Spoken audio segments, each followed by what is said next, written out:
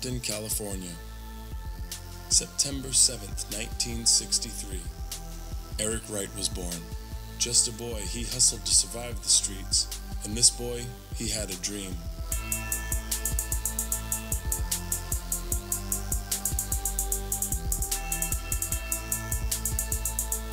They called him Eazy-E.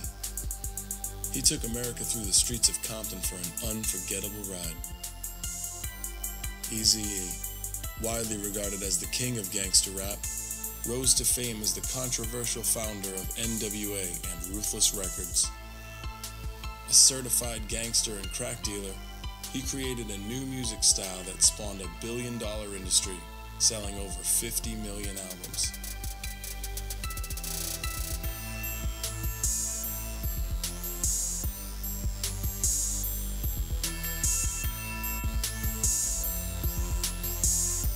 This is the personal story of Eric Wright.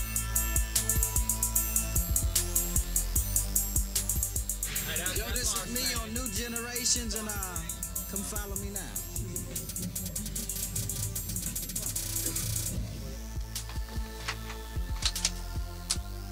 Eazy-E. MC Ren with a bite like 10-10. That's right, the motherfucking doc. Yellow boy. B.O. motherfucking C in the house. Fuck and you know this. You gotta carry it easy, you get fucked up on the street. So you gotta be And this got an prepared. infrared scope on it. You put the dot on your target, then you blow this shit out the motherfucker. No joke. So we figure it like this. We make our records based on stuff that's happening where we live, you know. And people out there that don't like it, fuck them.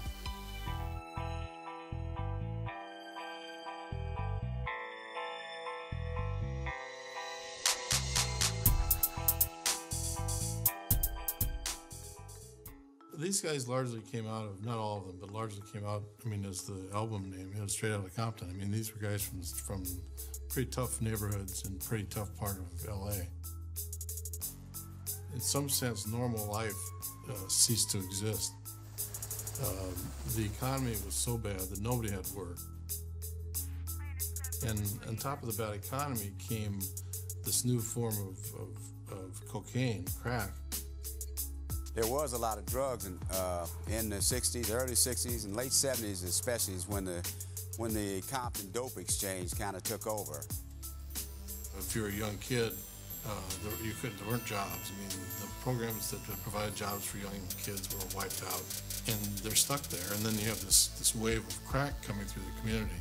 So it's pretty horrible circumstances. After high school is when it really picked up. You know, different gangs. This neighborhood is one color. This, you know. Things started to change dramatically. Do you know what triggered that change? Dope.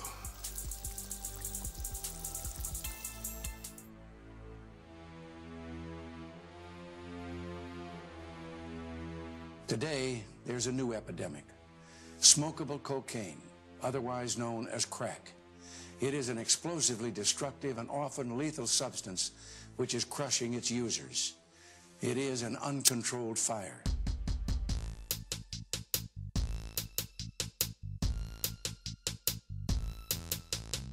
These new gangs, they had no boundaries. They just murdered for just the thrill of murdering. They killed just to say that they killed somebody. Dre knew Eazy from the same neighborhood. Cube stayed by Dre's auntie, actually right next door. I kind of got into the drug thing, you know, was a guy named Horace, this big dude, and was Eazy's cousin. Now, I knew Eazy just as a little Eric. He'd just come around because that was his cousin. And Eric would do most of the deliveries and stuff. His cousin got hit, he got killed. And there was some pharmaceuticals hidden. And that's how Ruthless really got started, because he the only one who knew where it was at.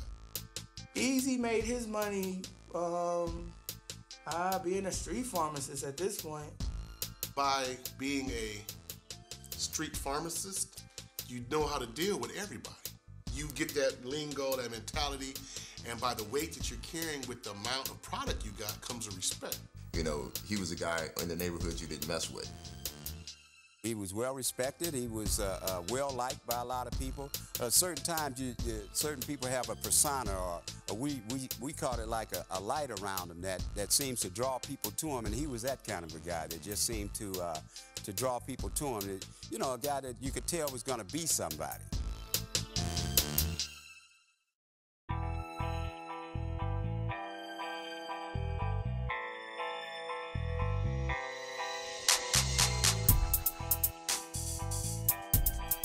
Like Ice-T, you know, he kicked a little knowledge, and KRS-One, he kicks a lot of knowledge, and Public Enemy, you know, them kind of groups, you know, they draw attention.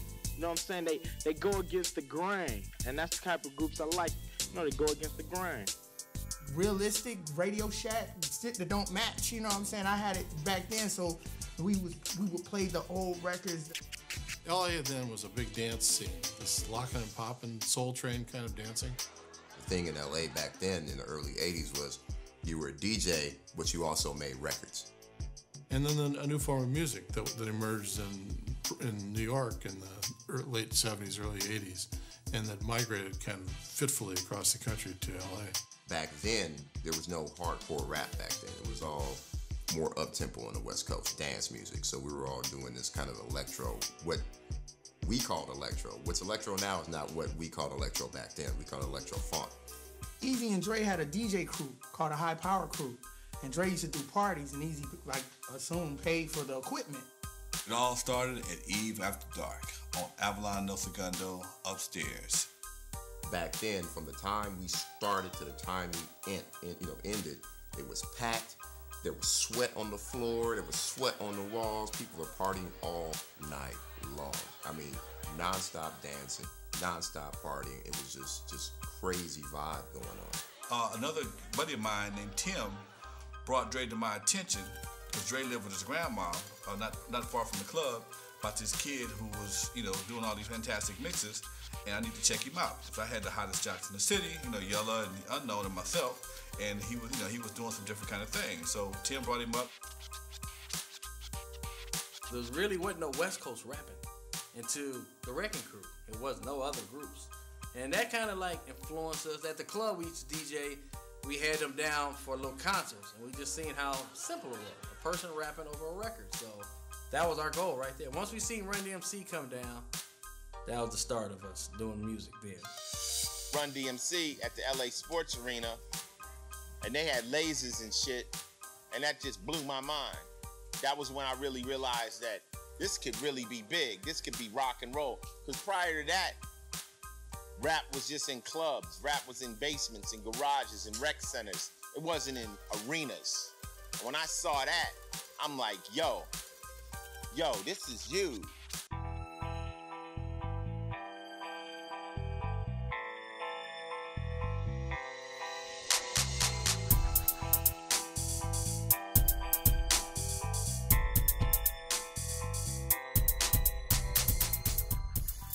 Well, one of the things that emerged at the swap meet in South LA County, the Rhodium swap meet, was a music stall run by a guy who was a grad student at Cal State in psychology. This guy's name was Steve Yano. His spot was a place to go back then for the mixtapes and for, whatever hot record was out right then, he had it at back then. So you go to the Rhodium, go straight to Steve's spot, pick up your stuff. So he knew everybody because all the DJs would come through there. Oh, he was the business. Steve was the business. I just heard on the street, Dre's releasing these dope-ass, underground mixtapes. And I was like, really? He goes, yeah, he's releasing through a guy named Steve. And I was like, Steve, where at? And he goes, Steve, at the Rhodium. Mixtape started back in the day when these guys, Dre, Yella, or with Lonzo Williams, they were the Wrecking Crew at that time, and they did the traffic jams. And Lonzo had a group called the Wrecking Crew, of which Dre, Yella, Clientele, Lonzo himself were all a member of.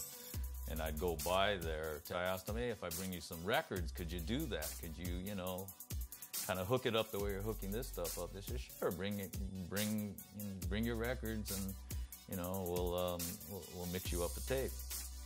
But we was doing mixtape for the swap meets. We was doing hood shit on the mixtape because we knew that was only selling the hood.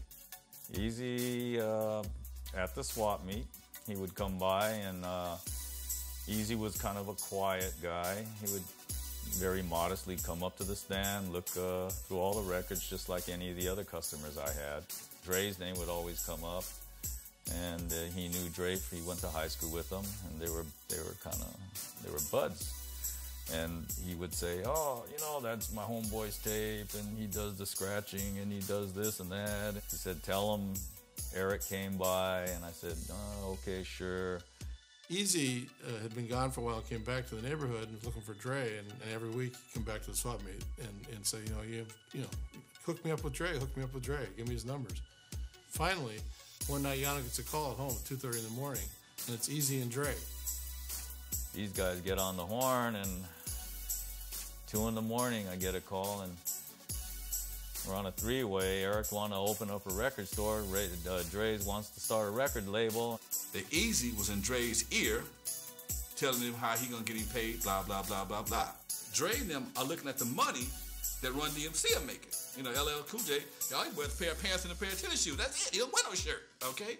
And we got to go, iron stuff and wear sequence clothes and got Jerry curl juice and activator. We didn't make any money from that group, so we just thinking of another way to make some money, and along came this group. The fight became when they wanted us to change our groove up. And I was open to suggestions, but I just couldn't do the radical change, go from being a Temptation to Tupac. That was too much of a drastic change for me. The beginning, N.W.A. It was more the ending of the Wrecking Crew. So that's when Dre came to me and said, "Hey, we started this group, leave the Wrecking Crew." So, we just left. And Lonzo was out. Then that's when Easy turned the tables, and we got another route to go with Eric. We just decided to do it. It worked, and niggas are genius. They just put 2 and 2 together, and there you go. You got Ruthless Records.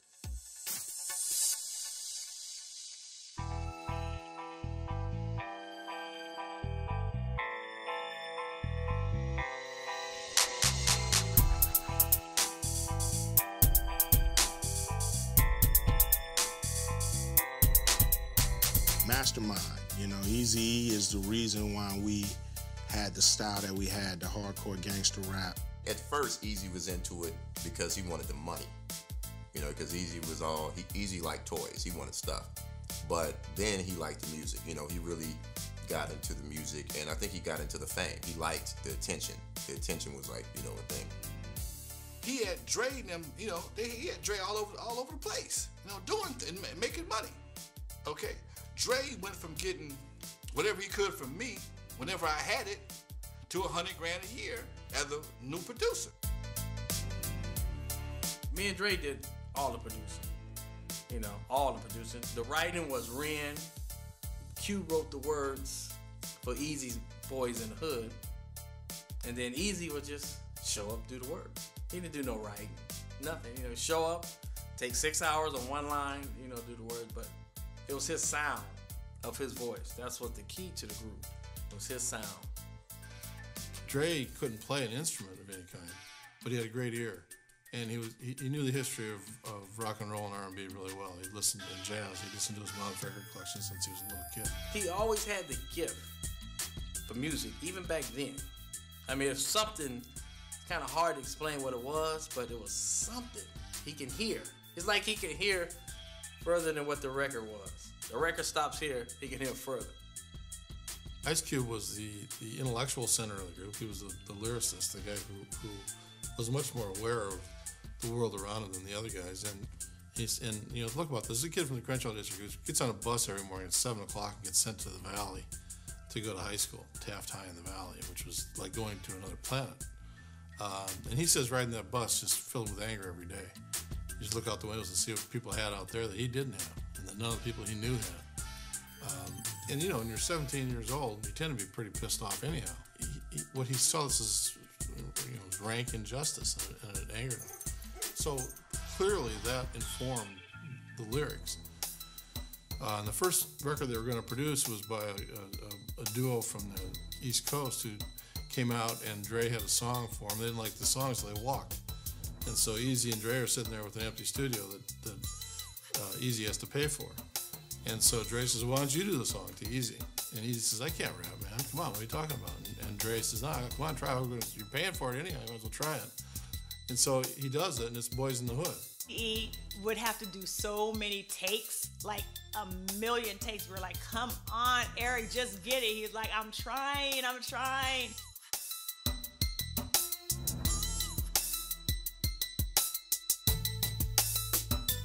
There's this a record pressing plant up in Santa Monica Boulevard called McCullough Records, and it was an interesting place because you could go in there, and for $500 the guy would make you 1,000 records. Because you can walk into McCullough with your tapes in your hand and your label copy on a sheet of paper and have a record by Friday.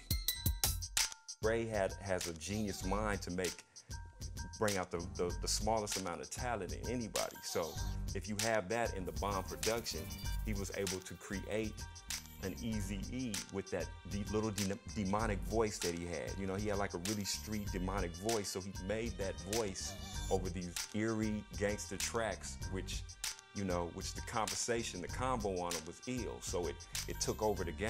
So it was kind of like that was his creation, but it was Eazy's money and business savvy. You know what I mean? So you need the both of them. One without the other is not happening. Eazy had everything, and he just put his own money into it, went to McCullough, pressed him up, and Eazy was so cold, he'd say, go get some money and go buy some records and sell them yourself. Boys in the Hood had just dropped. You know, during the time I started going, and it was doing really good, but they were still selling them out of the trunk of their car. That they brought their records to was the swap meet. You know, they walk up to the stand, yo, Steve, you know, I got this new record, I put this record on, I play this thing over the course of a weekend, I could tell you if that thing was gonna be a hit. And I remember when I first heard what motherfucker, you know, on the record, I was like, holy shit, did he just say that? I mean, it was just so, that's one thing that a lot of people don't understand, that when they brought that into rap songs, at least in my book, that had never been done before. It was just so street, it was just so hardcore that when I would hear them cuss, I would just kind of like look around like, man, are they gonna allow that? You know, that shit is crazy right there. You know what he's saying? When they came out, it was kind of like a double-edged sword. You know, it was a lot of positive and negative came out of it at the same time, because the positive side is that, you know, shit, they put us on the map. You feel me? It's like they know a motherfucker from Compton in China right now. You know, talking about the hood, let people know how we felt about it. You know, how we was just really looking for a release, man. Looking for an outlet to release some of the shit that was pent up inside of us. And rapping let us do that. You know, so that shit was pure, man, because I'm telling you, we didn't know it was gonna sell. We just thought people in the hood would like the record. It was straight from the heart. That's why it did what it did. This guy with a hat and a jerry curl and just like dressed real hood. It's just like, damn, like, what's he doing here? You know what I mean? Like, who is that? Because he just looked like he was somebody. Like, you know how you see people sometimes, like, that dude looked like he's somebody, right? So I was DJing, and then he pulled on my shirt. And he's like, hey, man, I got this record, man. You should check this out. So I go, all right, man, well, cool. Give me a minute, though, because I'm live on the air right now, and I'll check it out. So he waited, tugged on my shirt again. He's like, man, you need to really check this out, man. And then he says, Dr. Dre did it. And that's what kind of caught my ear when he said Dr. Dre, because I already had known Dr. Dre from Wrecking Crew days and things like that. You know what I mean? I've seen him around. I kind of knew him, so I was like, oh, Dr. Dre, okay, I'll check it out. So then I played it. I listened to it in the headphone, and I was like, wow, it sounded like 6 in the morning to me. And he says, nah, man, that ain't no 6 in the morning, man. That's Boys in the Hood. So I played one verse of it, and I got out of it fast because nobody ever heard the record. You know what I mean? Like, it was brand new. At the end of the day, turntables would be out. I'd be dropping the pegboards down, pulling the records off. I flip the pegboard over to the shiny side, okay, button them up next to each other, DJ scratches, and here these kids come out and they start breakdancing. Unbelievable. Would have never believed this would have happened. Steve at the Rhodium, he would call us. Man, I'm out of tapes. Can y'all do another one next week? We'd be like, all right, we just rap some hood shit and send it to them and they fly. I'm a firm believer that if it wasn't for them building up a lot of street credibility, getting the respect of the streets before the albums came out, if they would have never done those mixtapes, I don't think they would have been as huge as they are today.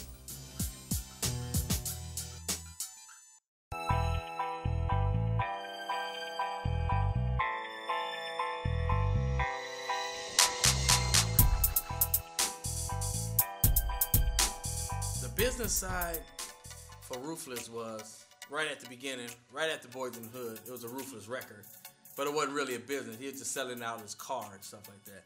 The business side came, he was just a rapper. He wasn't a writer, no music, nothing. He won't be in the studio like me and Dre for 12 hours. He did all the business side. Ruthless was at first just a title, you know what I mean? But he owned it. See, one thing with his business, he had it on paper. Ruthless Records, it was his. Without any evident, no training whatsoever, really, was apparently, according to people who knew him then, was a natural businessman. I don't give a damn how much talent you had at the time. You couldn't have done it without Jerry. All these guys made this money and these careers based on his initial efforts. None of these son of bitches could have did it without him. Heller started hanging out there and meeting these kids who were coming there doing this, looking for talent. He was always looking for talent. Easy knew about Heller. Heller knew nothing about Easy, but Lonzo were friends. And Easy started bugging Lonzo for an introduction to Heller. Lonzo kept telling me about this guy that wanted to meet me, this supposed drug dealer from Compton who wanted to meet me named Eric Wright. Alonzo agreed to make the introduction if Easy would pay him for it. I finally agreed to meet Easy because Alonzo told me that Easy had paid him $750 for the introduction and he needed the money. I introduced him to him, picked up a few bucks, in doing the introduction, and stepped off. And Heller tells the story that he paid him in the lobby of McCullough Records, reached down in his sock and pulled out $750 and gave it to Lonzo and said, "Get out of here." I said to him, "You got anything for me to hear?" And he just looked and said, "Yeah." So, that's what our relationship is about, man. He had to let the music do the talking. It wasn't, I got this guy and this is my boy. The two of them hit it off, Heller and Easy. I guess maybe operators recognize one another. I'm not sure. I think that's kind of what they both were in some respects. They're both talented guys, smart guys. He played me Boys in the Hood and a couple of other songs, and we made our deal right there on the spot. Now it's the time for the company to fight for it.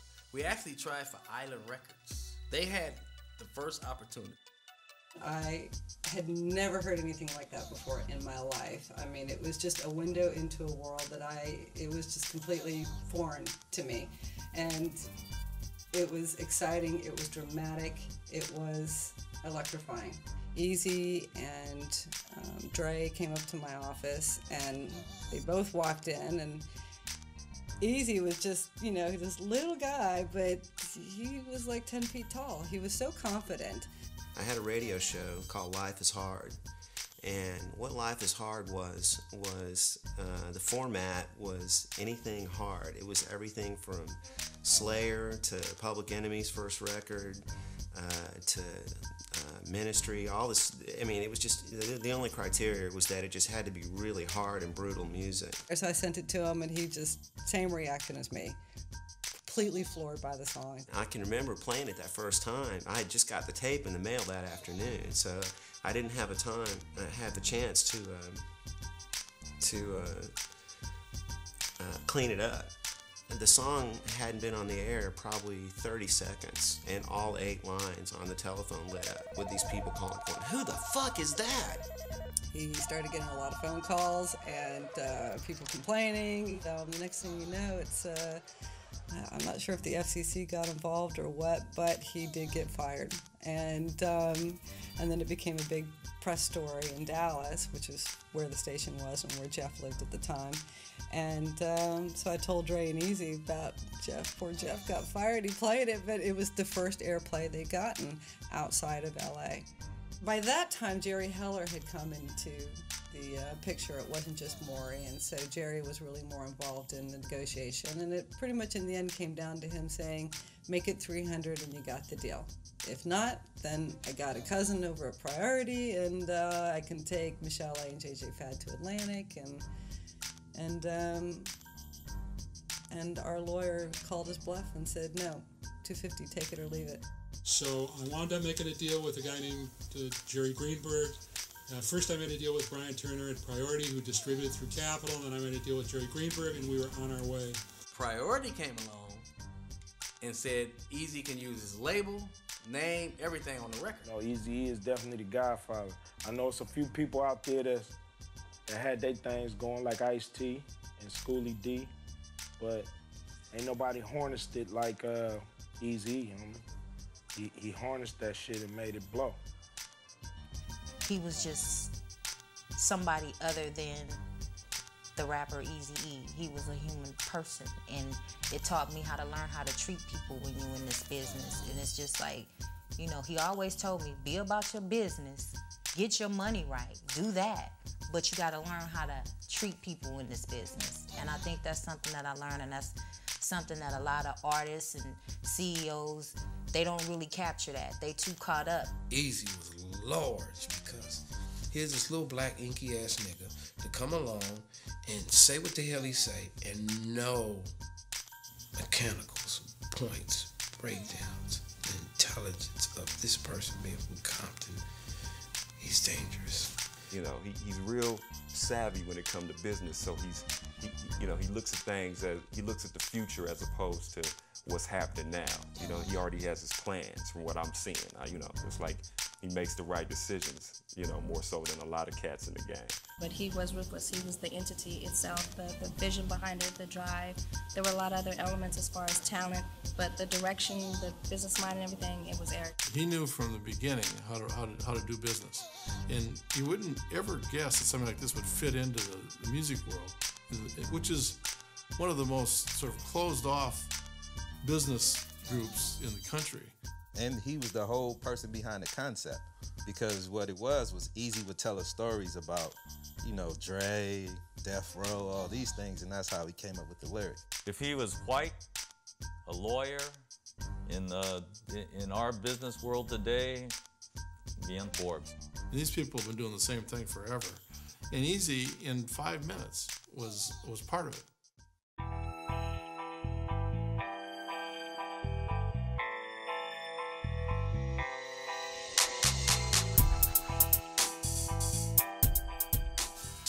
Went one day and he had bought DJ equipment and all this stuff. And I'm out here just doing what I gotta do, And I remember it was like back in the day, county people got their whole bunch and said, I'm out. You do it. I wanna do it. I said, what you gonna do? He said, I'm gonna rap. Rap? Okay, I'm gonna rap on down the street with mine, I left. Eric was like, businessman, he seen opportunity. Dre's coming with a deal of music, and he saw a way out of the dope life. We did the album. Didn't take that long, about a month to do, straight out of Compton. There wasn't a lot of sampling in it. If we wanted something in the track, we go get a guitar player to play it, or a bass player to play it, or we wanted a flute, we get a flute player to play it, because that's what made it sound better. I think that our record was so scary back then because the conservatives, the politicians, the middle America had never heard about Compton or heard about any cities like that. And these white kids in the suburbs would hear that, and it scared the shit out of them at first, but then they're like, whoa, man, that's amazing. And they went from, listening to whatever crap they were listening to listening to N.W.A. You drive down the street and you hear these white kids listening to N.W.A. full blast in their car and shit. The rich kids want to know how they do it in the ghetto. And that's why you might see it, that's why you sell so many records in the suburbs, but you need that ghetto stamp. It was something that they had never heard before, and the music had such a broad influence. It had the hip-hop in there, it had the electro in there, and it had the rock in there, because we had a lot of guitars in a lot of our songs, and even the kids who didn't like rap could identify with the power of the music. This exploded into the wider culture. The suburbs, white suburbs, is where N.W.A. was the most popular. One day I remember I was driving on Compton Boulevard coming from work, had on my little uniform, and I saw a SWAT truck. And I'm like, man, I'm nosy. I want to know. I go in the alley, I see his girlfriend. She's just standing there. It was one of his baby's mama. She's standing in the alley. I'm like, Joyce, what happened? She said, they're shooting a video. I said, who? She said, Eric. I looked down at the thing, and he's standing in the middle of the thing. Remember those old big brick banana phones? He's standing there holding the phone. And she said, Eric, look. And he looked at me, and I walked up to him. The first thing I could say was, I was wrong, bro. You did it. He said, see, I told you. He said, what you doing now? I said, man, I'm working welding. He said, you don't want to do that no more. I quit the next day. And me and him, from then on, we was rolling.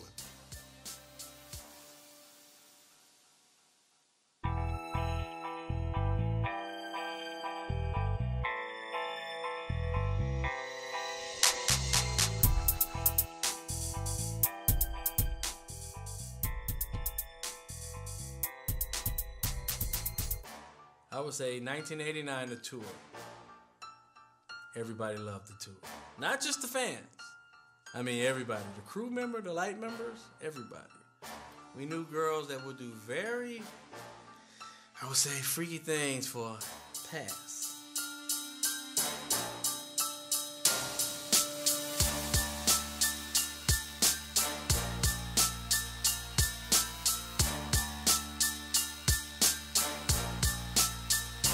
Energy, the vibe was incredible, man. I mean, I would be backstage, okay, when everybody's getting ready, and to them getting ready is throwing on their loads, fixing their Raiders hats, drinking 8-ball, getting really fucked up, you know.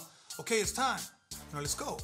Yella would run up there, play the intro beat, then guys would come out. I remember Ren and Dre would come out first, and then Q would come out, and then Easy would come out last. From the minute they walked on stage, it was just slamming, I mean, everything, it was just tight as shit. But that first time they rolled through, they were still kind of getting... They would pull people up on stage. I remember guys putting up their Compton jackets, showing it off, but the crowd was just like so crazy. I can actually say I could probably count on one hand performers that I've seen that I can say, you know what, there'll never be another show like this again. Compton's in the house. Hey, yo, check this out. What's up? How many of y'all ladies like seeing my man dance? All right, then. I don't think a record can influence somebody into doing a crime. If that type of mentality was there, they was going to do the crime anyway, regardless of the record or not. What I say, they play a lot of rock and roll, you know what I'm saying, with the satanic stuff, and the Madonna, she can get on there half naked, but when they see something real, from like the black community or whatever, what's going down with the situation about the police, they want to ban it. The world reacted to N.W.A. the way it always reacts to something like this in horror. And as I said before, you could have a movie with the same content and nobody would think twice about it. But all of a sudden, you've got this new form of music that is terrifying to parents. Terrifying, apparently, to some police officers. Terrifying in a way that if they'd taken 5 seconds to listen to it, they'd know not to be terrified by. We figure it like this. We make our records based on stuff that's happening where we live, If I took myself and placed myself into their hood, into their lifestyle, where they grew up, into their surroundings, all they were doing was talking about their life. Like N.W.A. was talking about fuck the police for a reason, because we were in Compton, getting assaulted by police, even at, the young age of 10, 11, and 12. And, they talked about, just all the violence, you know what I'm saying? The N.W.A. is like, before N.W.A. was just hip hop, after N.W.A. was gangsta rap, there was a new genre of music. You lived in Compton or you lived in the hood, you could be driving down the street, minding your business, and you get pulled over for nothing.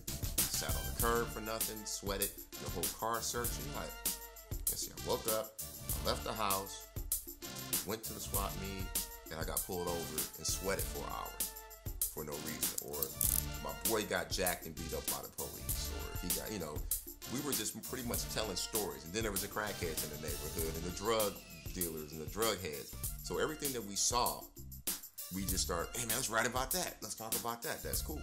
We were shooting a video, and Easy was hanging out the top of a 6'4" Impala. And since he was hanging out the top, the police knew we was doing a video. They still gave him a ticket. Rap star Eazy-E will be able to film portions of a new music video in Compton after all. But during a heated city council meeting last night, the mayor dressed down Eazy-E for ruining the city's image. Our Matt Stevens has more. Eric Wright, known in the rap world as Eazy-E, an artist whose lyrics are arguably the raunchiest, most vulgar, most degrading assemblings of words ever allowed to be recorded. Today made nice with Compton Mayor Omar Bradley. And we believe now that we have come up with an agreement that would allow these gentlemen to shoot their video without depicting women as whores, without depicting African-American men as animals. Bradley did not like the script he read for a music video Eazy-E wanted to shoot in Compton. So the two sides met for 9 hours and ironed out a deal. Eazy-E will still remain Eazy-E, but we're not going to portray Compton as a bad city, because Compton is a good city. Charles Davis, Compton's city clerk for 20 years, hopes that's true. Yeah, you get tired of that stuff. Then all of a sudden somebody wants to come forward and make a rap and song and the tagging sheet that we had that they presented to us. We could do it because we was around it all our life. Right. Like, you can't do everything. I mean, killings, robbery, murder, thieving, and everything. The whole 9 yards, dope dealing, everything. Everything you hear on our records is true. Yeah, we figure you can't rap about nothing you don't know nothing about. People speaking, it was the minorities speaking their minds, and that hadn't been done on anything recorded since Huey P. Newton, you know what I'm saying, was speaking, and Gil Scott-Heron, they never heard that aggressive tone, and Ice Cube and Eazy and Dre and all of them, that's what they brought to the table, man. So you need the ghetto, and what goes on in the ghetto for us, that's gangsta rap. For us, if it's lowriders, for us, a guy having no money, for if it's a fight. For is a guy calling a woman a bitch. For is, a woman wearing her skirts up to here. That's what you see in the ghetto. So when you get a guy really from the ghetto, he's really in tune. He really in tune with what goes on the block. A real controversial song coming out called Fuck the Police. That's gonna start. It'll be out in January. What is that talking about? Well, self-explanatory. Fuck the police. Fuck the police. For no reason at all, because you black, you got a little bit of money. And we getting back at them. Beepers, all police ain't bad police, just like 90% of them. The best thing that ever happened to N.W.A. was one day Priority Records gets a letter from a assistant director of the FBI. His name was Aldridge, in which he singles out the song Fuck the Police. And doesn't say he's going to do anything about it, because there's really nothing he can do about it, but saying how unappreciated it is by police officers everywhere. And it creates this huge controversy about a record nobody had ever heard. I think that helped sell the record, because that put it on television. You come into a city, you get off the plane, and the police are waiting for you in that city. When you get off the plane, because the police or the city council, whoever from the city before, called and said we were coming, and this is what we did in their city.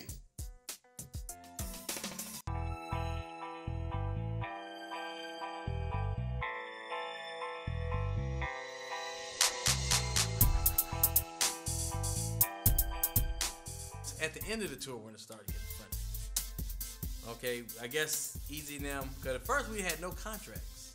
So I guess they wanted contracts before we got to the end of the tour. We was halfway, and Cube wouldn't sign his contract. Cube was almost alienating himself from everybody, pretty much. It was like I said, we was, all I remember is just doing shows, and okay, here's this record we got to do. We're in the studio, we go do shows. We're in the studio, we finish up the record. Record gets put out, and that's right after the record got put out. That's about when I left. I don't even think we ever had any beef at all. The only time that there started to be beef was around the Jerry Heller stuff. And even then, I just bounced. It wasn't like I was, whatever. I just bounced. I was like, man, I can't do this. I'm out. Cube will come in, do words, and leave. He doesn't hang out, doesn't this and that. He does his thing, and he walks out. Went there with that bat and started beating up that office. Yeah. After he did that, you know what happened? Brian said, what's the problem? I ain't get my motherfucking money. Oh, so Is this what about his money? Here go a check. Here go your own label. And here go your budget, go do your album. Problem solved? Problem solved. Lynch my record. Because after the tour, I didn't see Cube anymore. No more after the tour. Right after we got off to that bus for the last time, that was the end of him. I'm more than happy on what's been going on. I'm more than happy with the move, more than happy to really get my career going like I wanted to go. You know what I'm saying? You said 1 million copies later. Here we are. It's only 5 weeks into the album. You know what I'm saying? So, you know, I can't do nothing but be happy, you know? Cube, you know, I think it was inevitable that he would leave. He was a junior guy. Even though he was the lyricist, he was the kid. And of course he was going to get screwed. I don't think there was any beef until the beef with, you know, Cube and N.W.A. after Cube left, and then with Dre and Easy. So that's when the beef actually started. And to me, it was just a lack of communication and too many people getting involved instead of 2 men sitting down talking. And hey, man, you know, you owe me this money. I want this side. I'm the creative side, and you need me a lot more than you think you do. It's about money, okay? Dre felt he should have been at an equal share of Ruthless. And Easy knows if he give him an equal share, the scales are going to shift considerably here. Well, you know, I had to do my thing, man. Tired of making other people money. It's time to make Dre some ends. He heard about Dr. Dre. I don't think he was hurt about the business. I think he was more hurt personal. Like, I seen it in his face. Like, he's like, man, that's fucked up, man. I done a lot of shit for that dude, man. Like, I remember when he was sleeping on couches and shit, and I would put money in his pocket, man, and try to help him and his kids out and all kind of shit. Like, I would look out for him, and then he met this bodyguard dude, and 6 months later, like, he's your homeboy. But he'll see one day, he gonna find out who that dude is. But when Dre left, he was just, he's like devastated. You know what I mean? And what the surprising thing was a yellow stage. When Dre called me saying he's leaving, he didn't say nothing specific. He just said, I'm leaving. You want to come? Yes or no. That was it. And I told him, I'll call you back. I haven't called you back yet. But Easy one day, we're in his 850, and Dre Day came on the radio. And, you know, I was sitting in the car, and I was looking out the window this way, and the fucking comes on, he's like, Mr. Buster, where the fuck you at? Can't scrap a lick. I was just like, damn, man, like, I'm in the car with you know, like, imagine being in the car with Eazy-E when a record is on the radio and it's dissing him. So imagine, like, that's like an odd moment. Even though he's my homeboy and all, it was a real weird moment. Like, wow, dude, this is crazy. So little by little, like, we started going like this, and by the time I got to over here, I'm just laughing, and he's looking at me, and he's just laughing. He's really laughing, like, we're both, like, busting up at the red light. And he's, like, laughing, he's like, oh, man, fuck that nigga, man. Remember that shit? Gap teeth in your mouth so my dick's got to fit. Yeah, that's that gangster shit, man. Dre said that a long time ago, man. I was growing up in Compton, man. I was like I thought I was the #1 N.W.A. fan in the world. Still am, man. That's why I got the shit tatted on my chest, man. To come meet up at the studio, he went by himself. He wasn't scared of them people, because he knew them. And he went there, and some homies from the west side. We got your mama, and we got Jerry. Sign this, homie. You don't sign it, it's over. He scribbled. He called Jerry. Jerry, hey, Eric, what's going on? You all right? He said, yeah, hold on, man. He called. Hey, Mom. Hey, baby, how you doing? You all right? Yeah, where you at? I'm at home. That's when he put out a fax. A blast. Every record label, every distributor, every radio station, everything. He was hurt, and any man would. You know what I mean? It's like baking a cake. You need the eggs, you need the milk. Well, N.W.A. was the cake because they benefited him just as well as he benefited them. Dre's production, it complimented him. Cube's lyrics, it complimented him. So, I mean, when you have that whole chemistry and it's not working no more and everybody go their separate ways, they still being prosperous, and it's like, okay, well, what do? I started this, so you just gotta kind of think of how he really would feel, but I know that he was hurt. what's going on here? And Easy said, you know this guy Suge Knight? I said, yeah. He says, well, I'm going to kill him. He said, this guy's going to be a problem, and I think I should kill him. I said, let me think this thing through. I said, first of all, we're doing $10 million a month with 6 employees. I said, we're the most successful startup record company in the history of the music business. And you want to kill this guy? I said, that just doesn't make any sense to me. That he was going to go do it. I took him seriously. I talked sense to him because he did listen to me. And I was always very logical.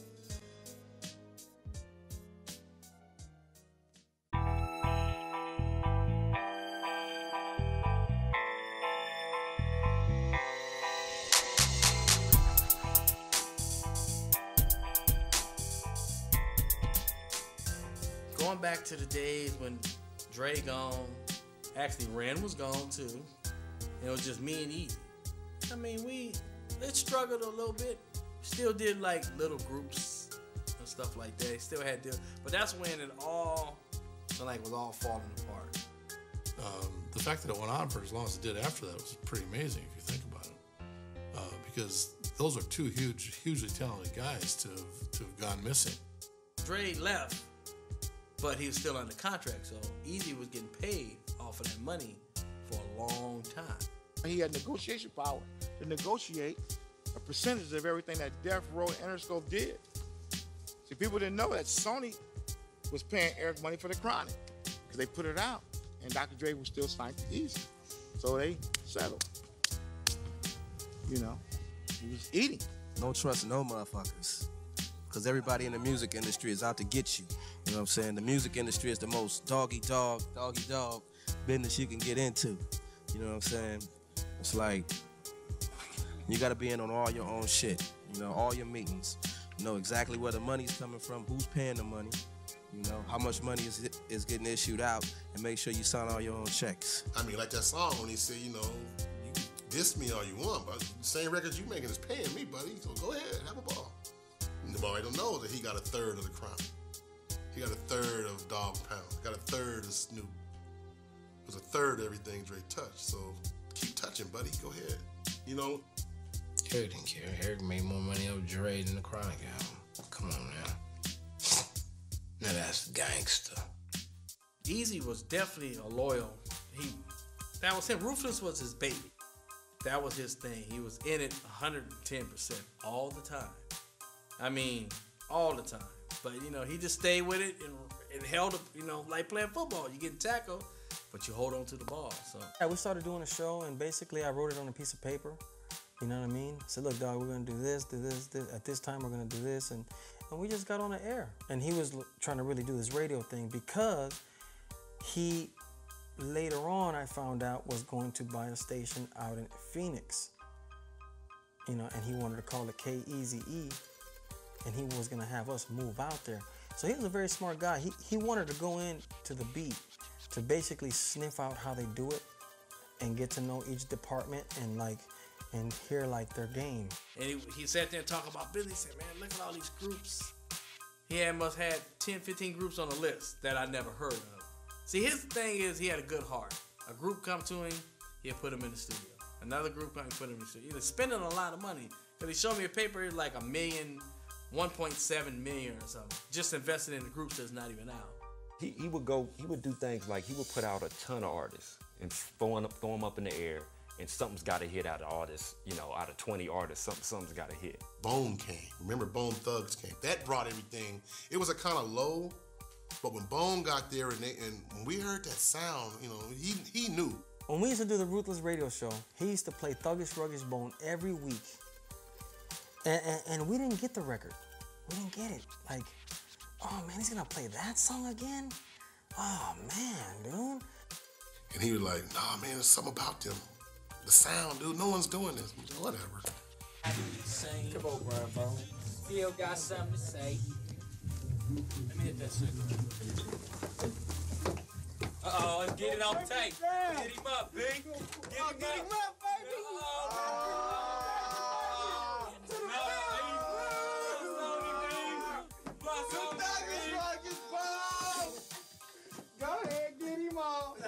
Get your ribs shot. Hey man, you gotta stop playing, man. Them niggas be wanting to fuck you up, man. Yo, brother, you know what's up. Oh, Who was they, nigga? Shit. He was hard. He been listening to your CD, man.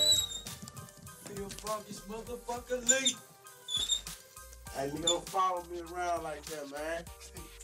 I be getting nervous as fuck. Oh, we finna bust some little shit for y'all. It was me, him, and my daughter, and we're in his Jeep Cherokee, and we're driving in El Monte, and the record comes on Power 106. It's now took off the record. And by the way, Easy used to call me every week to tell me the sound scan to fuck with me. Like, hey, we just done 250,000. And then he called me, no, I'm at 375. And then week after that, no, I just cracked 500,000.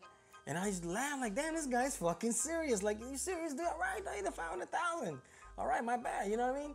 Sometimes we get out the studio at like 4:30 in the morning and we drive to the house. I would try to go crash and he'd wake me up and here, driving me to Calabasas. We go from Norwalk to Calabasas to Palmdale to wherever we had to roll because he had so much on his mind. Eric was a machine, dog. It's amazing, dog. He's the only dude that he call you 6. And like he's rolling, like he's up rolling. Like you just might have left him at the studio at 3:30 in the morning. He's calling you at 6:30. What's up, man? You ain't up yet, man? Meet me in Hollywood. And like, hey, man, dude. He used to stay up. He would rarely get sleep, dog. He only sleep like 3-4 hours a day. But up like, damn, this nigga's amazing, dog. This dude is incredible, dog. He just did everything. Everything. If we did a photo shoot, and I remember all this vividly, he was there. He was in the pictures. He was like telling us where to shoot. It was crazy. We ride with him in his lowrider. I mean, these are just things that you can never forget. So that day he tells me, I know you and Tony think that I fuck with y'all a lot, but I don't do this for me, man. I do this for my kids. And I was like, oh, okay. He goes, yeah, man, man, one day I want to leave my label to my kids, man. It ain't for me.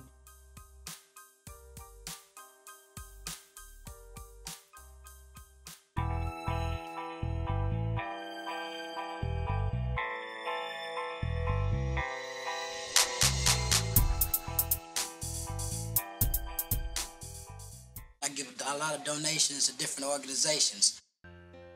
More laid back than people really would know. You see him with the glasses and the little hat. It's one way. And when it's not business, he was a person behind his kids. I mean, he loved. It was a lot of kids, but he loved every one of them. And he had like 7, 8, something like that. But we were racing together to have kids. I got fired. I said, I retired, man. I quit at 6. I can't do it no more, He was still rolling, Loved his kids and treated all of them the same way. Good, real good. And tried to do the best that he could to provide properly for them. They were coloring with some books that he had bought her at the Disney store with the colors and everything, man. And so he was sitting there coloring and he was talking to my little daughter and she was telling him, easy, let me use the brown. And so he's like, no, you need to put the purple on that right there. And then see, I'm gonna put this yellow. You need to do that purple. And so she was like, oh, okay, well, give me that one. And so they were coloring. I sat there and I just looked at him and I was like, damn, man, this is a really nice dude, man. That's what made me feel because it was really personal because of my daughter. And I seen how they were interacting without them knowing I was there. He would do things like he would have rodeos and, clown shows and lunches and picnics and all that kind of stuff just for the inner city kids. And, try to give back to the hood and just give a little bit back to society because he was giving, so much through this gangster rap that he put out, I remember going with Easy to Juvenile Hall in Norwalk, and I remember him going in there, and I remember when he came out, he told me, man, I feel bad for them kids, man.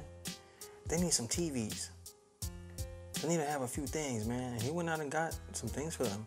And then every Christmas, Jewish, black, white, Gentile, whatever you is. It's the things that you don't hear about that are meaningful. It's the things that are in the background that those things he did from his heart. And he didn't do them for the publicity or to be recognized by anybody. He did it because God touched his heart and allowed him to be able to be financially secure to do those things. I wasn't always sure where he got his money or how he got his money. But I did know that the money that he had, he put into making music. He put into making records, he put into his own art, he also put into the other people that were important to him. I do all these little benefits, but a lot of people don't know that. He really did a lot of stuff, more things that people don't know. Charities, this, all kind of little stuff. But the person, he's a little devil. He was just like me and you. There was really no way to feel. Either you was a super groupie or you was a super fan, and it was just it. It was just, he was down to earth. It was just like, okay, we're going to do the show. He didn't have his own separate tour bus. He took us on tour. Didn't nobody know who he was, but when we left them cities, they knew. He rode on the tour bus with us. If we had to get car service, he was in the car with us. If we in the backstage chilling out in the back, he didn't have his own separate room where this says Eazy-E and others here. He was with everybody. A guy that was distant, or because I'm huge now, or because I have money now, I don't need to talk to the smaller guys. He always talked to everybody, at least to me, the same way, same level. Eric never wanted to make you feel less than him. Like, he always tried to bring you up to him. There's a difference in people. Like, sometimes there's people that want to make you feel less than them. Like, I'm me and you're here. Eric always wanted to, like, you up here with me, man. Let's roll. That's what I loved about him. Like, he didn't let you get down. I can remember the first time that N.W.A. Came to play in Dallas. It was at this venue called City Lights, which was an old movie theater. I went to the show, and I was literally the only white person in the building. And I'd gone by myself. I couldn't get anybody to go with me. And I was like kind of standing in the corner in my little tracksuit, trying to stay out of the way, whatever. And they came rolling in, this huge posse of people, Dre and Eric and Cube and all these people. And Eric looked over and he saw me like standing in the corner, and he's like, "Jeff, what are you doing? Get over here, man. Come on with us." And I was like, all these other big dudes behind him were all like, "Who is that? Why does Eric know him? What the fuck's up with that?" And then I would never forget one time, because we didn't have no cars, and we needed a ride. And Silky Fine, she stayed like about 2 miles up from me. And he drove and picked us up. And when he pulled up, he had this white Cherokee Jeep. He pulled up on my mama's block, and kids was just coming from everywhere. They was like, "That's Eazy-E." So I had to get in the car because he had to hurry up and take off. And the kids was just running down the street after the car. And I was just like, wow, Eazy-E came to pick me up. If you were his homeboy or you his buddy, he was just like your brother, like do anything for you, I mean, I was in awe, because here's a person who I've admired since I was a little kid. Yeah. Now I'm sitting right here with him. So I was kind of starstruck, I guess. Yeah.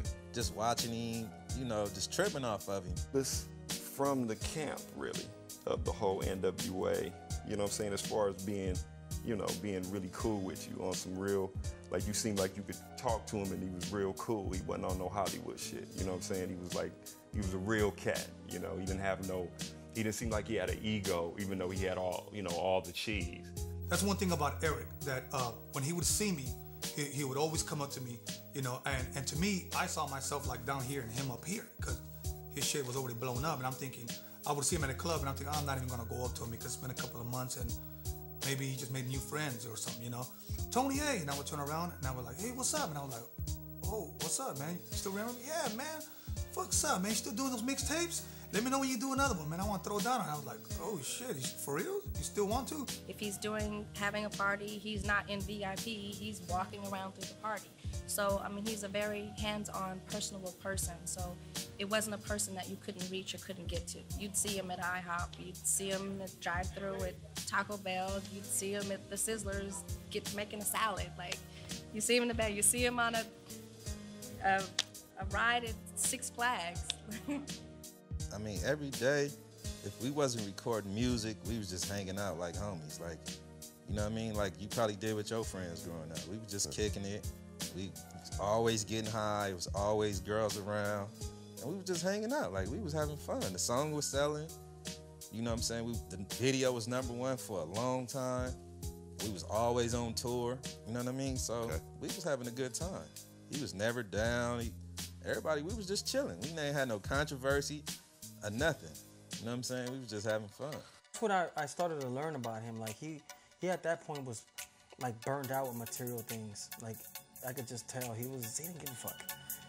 Like he said, he liked the Jeep Cherokee more than any of his cars that he had. Like he would rather stay at our house in El Monte than have us go to his mansion.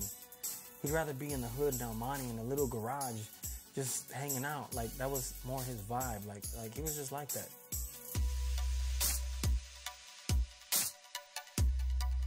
I don't know. He had a big heart for such a small person. That's what I've always said about him. He just cared about some things people wouldn't think that he even gave two shits about. You'll listen to his music and just think he's just this gang-banging dude from Compton, dope dealing on the block, but that wasn't hardly the case. He is the one that knew, being from a suppressed environment, being a statistic, being profiled, being going through the system all the time, that you can actually be that diversity. You know what I mean? And that's what made him so beautiful. He loved to see other people do their thing too, and if he could be responsible for it, I think that's where he was getting his reward. You know, like that's what made him happy, like breaking acts and putting them out there. For me, he was the first person to put me on an airplane. I've never been out of the state. I've been all around the world now. But I remember my first flight with him. I'm sitting on a plane. I've never been on a plane in my life, and it was the worst flight I ever had. I've never had a flight worse than that. Turbulence, over Grand Canyon, how the plane drops. I'm sitting there, I'm holding my seat. And I remember other people on the plane were like, look at the bodyguard. So you can kick his ass now, he ain't gonna do nothing. I'm holding the seat, you're right, kill him. He was really funny. He had a fucking amazing sense of humor. He was like a practical joker. You know, he would always call and leave these messages on my answering machine that were really funny. Like with me, we went to a chiropractor. I'm just go with him, you know, I'm riding with him and go. We sit, he goes in. The guy comes out, little Asian guy, he comes out. He said, okay, my friend, you're next. So, no, man, I'm just with my friend. No, he paid for you. All right. When I go into the room, he's already in the room sitting there. I said, what do you want? He said, I can't watch. I said, watch what? He said, I just want to watch. I paid for it. I can't watch. Okay. So I lay down. Dude told me to lay. And dude cracked me from neck to tailbone. One rap. And I said, I jumped. He got up, laughed. That's all I wanted to see. And he walked out. But he knew, he paid for me to see me jump. This what I'm going to do. I'm going to roll up 20 joints. If you can smoke half of them, then something. He was like trying to make a bet with me. So we sat in the hallway, got to like 7 joints. I was so high, I was like, I can't do it. So that was like my initial, you know what I mean? Like that's how we kind of bonded. And ever since then, it was just all good. The studio was in Torrance. And when I walked in, he's like, oh, we just laid down a track. We want you to come. I want you to check it out. Let's go out to your car. And so we went out to my car, put the cassette tape in, and the song, I think it was Gangsta Gangsta, and it just started playing really loud. He just jacked up the volume, and it completely blew my speaker up. I got a check for $90,000 for you. He take off. But when you get to the bank, get to the teller window, it says Mickey Mouse on the check. So now you're feeling real idiot at the bank. Now you gotta go catch it. Now he's not answering his phone for 2 days. One day we went to the Carson Mall and bought just about every gun in the Carson Mall. I'm talking about back when they used to sell, like, you could buy semi-auto rifles back then, like HK, the ones that look like, you know, from A-Team or whatever, you know, you could buy those kind. You see this chamber right there? This is no bullshit. This is real, it's a real gun. 9mm in your ass. He knew how to shoot. He had guns. Whole lot of guns. Motherfuckers that come out of the studio with guns and shit and all kind of shit, and Eazy-E come up, oh man, y'all selling Glocks off the box? Oh man, let me get 3 of them. Like, damn, y'all got a lot of shit coming on through the studio. And we were on a tour bus one time, doing the show. We stopped off at a, what was it? It was not a carnival, but one of those county fairs. And it was us on the bus, Ice-T, like a bunch of groups on that bus. And they had a gun show at the fair. Bought like 15, 20 guns. And we're on this bus like, man, if we get pulled over by the police, I think we had fireworks too, because it was somewhere like Texas or someplace like that where you could buy illegal fireworks, and we had like half sticks of dynamite and guns, and if we had got pulled over on that bus, that would have been it for everybody. You gotta carry it easy, you get fucked up on the street, so you gotta be And it's got an prepared. infrared scope on it. You put the dot on your target, then you blow the shit out the motherfucker. No joke.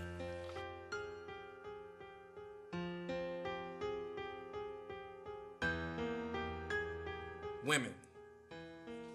He was I wouldn't say a woman's man or woman's choice, but women was his life.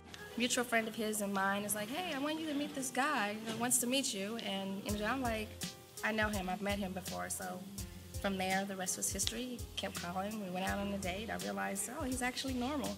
That was his, that was his girlfriend. And he was crazy about her. I met her at his birthday party. He had his 21st birthday party about 3 times. He was always 21. I said, dude, you'll get no older around here. But I met her there, physically met her.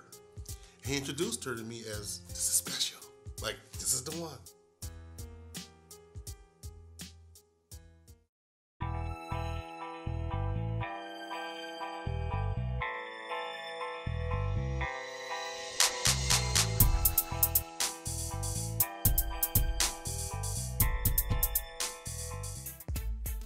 He started perking up around after Bone hit, then he had did the Dre 187 record, which was the Compton City G's, that was cool. So he was coming back. And that's why the Sick, it just don't make sense to me. We're fine, we're having fun, we're doing what we're doing. And every year, around November, December, he get bronchitis. This is like clockwork, dude. I mean, he's coughing every year. This is just what happens to him. But, he was like normal, a little coughing. But to me, he looked normal. But I looked at a couple of pictures from back then, he did look a little smaller. And I remember being around him, he had a cold off and on for about a year. And sometimes I would think, okay, that's the bronchitis, but other times I would be like, He was coughing, I could tell he was coughing. He's like, yeah, man, I was in New York, man, and they left me at this club, man, and I just walked through the snow. That was the day that he seen Ice Cube out there. So when he got sick, he went to New York, and I didn't go, but I was at the studio when he came back. He was sick as a dog, dude. I mean, sick. They had the little asthma inhaler, and I'm like, man, what's wrong with you? He was like, I'm sick, man. I'm like, man, he coughing, just coughing. I'm like, dude, take some coffee. I'm not being I couldn't be sensitive to something I didn't know about. So I'm giving him the riot act, like, dude, you're coughing on everybody, really, And I can't remember, I never forget that day. I came in the back by the bathroom. He was laying on the carpet. I'm like, what are you doing? I just don't cough when I lay down. That's what he said. When I sit up, I start coughing. I'm like, that ain't natural, bro, And he started carrying an oxygen tank with a little mask. And I was like, this is kind of serious. A week before he went in the hospital, we was talking and he was coughing. I was like, man, I was teasing you. Man, what's wrong? You got that shit? I was just teasing you. All we kept hearing was Easy's in the hospital, Easy's in the hospital, Easy's in the hospital. Then I was hearing it on the radio. Then it was on the news. And then we like, what is going on? We weren't around the studio a lot, so I actually heard about it on the news. So then I started making the phone calls. What is going on? Guys, what's happening? And they're like, we don't know anything. We just know that he went in there because Eric has always had asthma. So he would have that inhaler on the road. And so we knew he would, take a puff of his inhaler and he would get bronchitis a lot. So I just figured maybe it's just the bronchitis because they said he went to the hospital for bronchitis. And that's when they found out. And I'm just like, what? And at this time, I had already started to hear the AIDS rumor, and people were saying I was already almost having fist fights with motherfuckers over disrespecting that. Like, I heard your homeboy got AIDS, and people were really fucked up. You know what I mean? Like, what the fuck you, man? Don't fucking talk about my homeboy like that, man. I'll fuck you up, man. Word was out that he was in the hospital, So we got get well cards and had all of our friends and homies from the block where he started. We love you. You know, the way it's set up, I said, we get off the elevator, we look at the nurses, we see his room number, because we didn't know what room he was in. And we seen his name, Eric Wright, room 5105. I'm like, wow, it's crazy. He's in room 5105. And he had an album called 5150.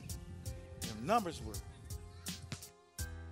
So I opened the curtains and I said, man, damn, there's some sunshine up here. You know what I mean? Like, you sitting here like you dying, right? And he just sat there. Then Tamika walked in, you know. And she came and said, I have to talk to you guys. I'm like, what? She told us he had AIDS. He had on an oxygen mask. I remember he looked at me and he said, did she tell you? I said, yeah. And he said, she told you everything? I was like, yeah. When I found out about Easy being sick, a buddy of mine, Big Man, finally told me. See, Big Man had been going to the hospital, but without telling me, because Eric didn't want him to tell me. I get a call. I called up to Ruthless Records, and his secretary told me, you know, if you need to talk to Easy or or he owes you any money or anything like that, you better go to Cedar Sinai right now because he's about to die. That's what she told me on the phone. It's kind of fucked up, too. Yeah, it was kind of fucked up. Like, what? Within 3 hours of it hitting the airways, Dre was standing in the lobby of the hospital trying to find Eric. And he actually got to see him, you know what I mean, before he died, so that was cool.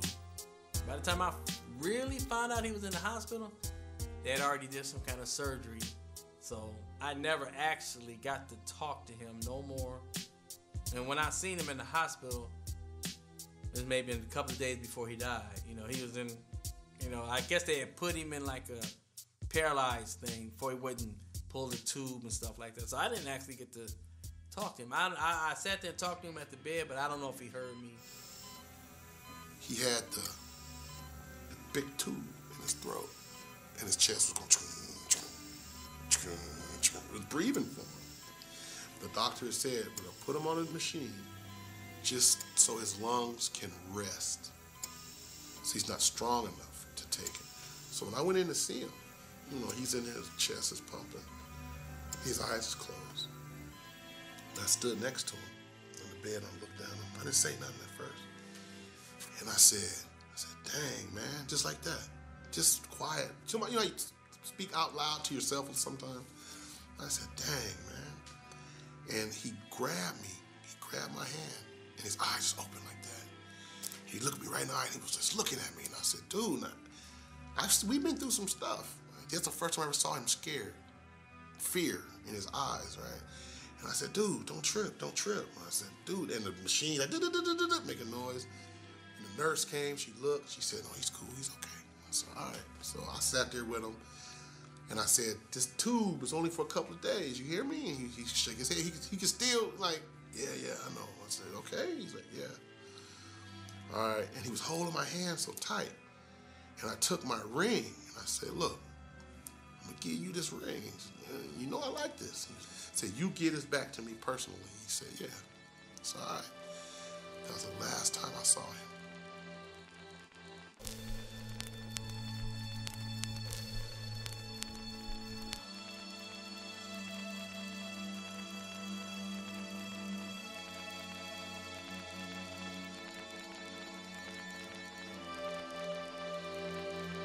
As far as Easy is concerned, you know, his mom's still around the corner. You know, they still interact. We still mess with the sisters and the kids and stuff like that. So it was kind of like a big blow when that happened because it messed up a lot of opportunities. The example he gives us is safe sex. You know, it's not that he died in vain. He's one of us. So he died and made you see it real. I mean, I know when Eazy-E died, mad heads was like, yo, that's a little too close for me.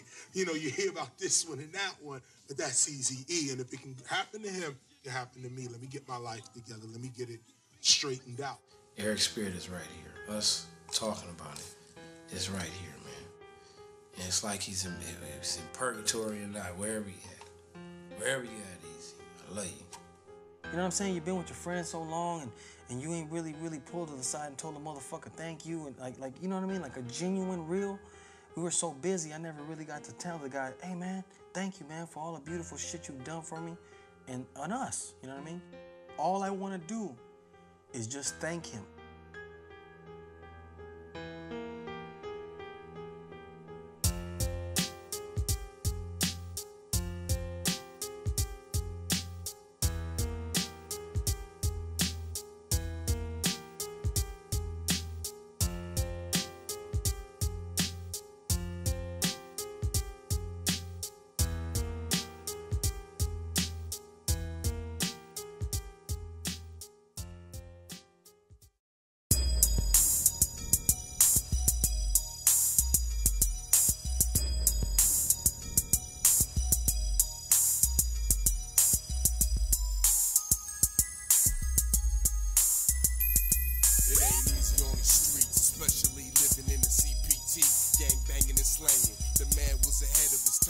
niggas with an attitude, man, ain't shit new. You know what it do.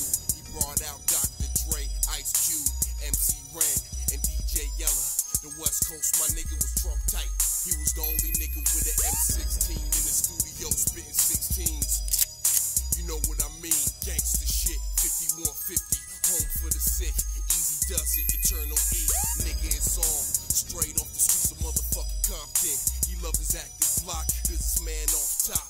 Out for the cash crop, screaming, fuck the police. A new voice in the streets, express himself, sample from a legend. Charles Wright and the Watts 103rd Street Rhythm Band. Damn, homeboy is real, the life of a legend. All documented, non-fiction. The boys in the hood brought life to the hood. The godfather of the first West Coast movement, got the planet moving. West Coast, that's how we moving. Eazy-E, founder of the movement. Everybody tune in your station. Gangsta music spreading through the nation. West Coast, that's how we moving. Eazy-E, founder of the movement. Everybody tune in your station. Gangsta music spreading through the nation. No radio, no television, even no publicity, and still sold 3 million records. G, straight out of Compton. N.W.A, Easy made it easy. Pioneer, bone thugs, history, a good man in harmony. Loved his family, an entrepreneur. And through his seas, his excellence proceeds into the future. Focus with persistence on the West Coast mission. Business connecting at the Rhodium. Now he's selling out the stadiums. From ghetto to ghetto, at a hood near yours. The gangster, ghetto rap star. Into the corporate world of innovative rap music. West Coast, that's how we moving. Eazy-E, founder of the movement. Everybody tune in your station. Gangsta music spreading through the nation. West Coast, that's how we moving. Eazy-E, founder of the movement. Everybody tune in your station. Gangsta music spreading through the nation.